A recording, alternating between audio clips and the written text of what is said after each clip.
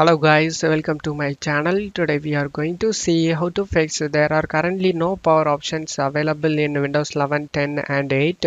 Let's fix it guys. You just need to go to search menu and type registry editor, click on open it, select yes. Now you just need to check my video description for this registry path used in my video. Just to copy and paste it in the address bar and press enter.